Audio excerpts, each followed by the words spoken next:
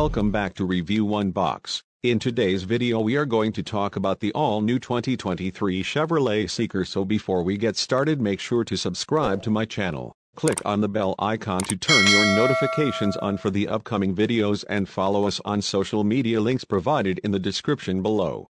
New for 2023, the chevyseeker made its world debut in Shanghai, China late last year.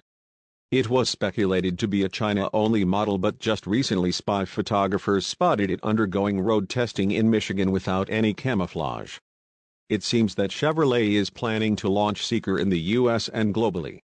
The all-new 2023 Chevy Seeker is designed to draw in younger buyers with engaging styling, class-leading performance, and a new interior stuffed with the latest tech features.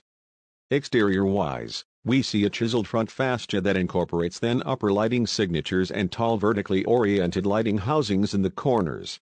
The side profile integrates a rising belt line and pronounced fender flares that lend the crossover a sporty stance, while two-tone wheels are mounted in the corners. The rear end is punctuated by wraparound taillights with a geometric design.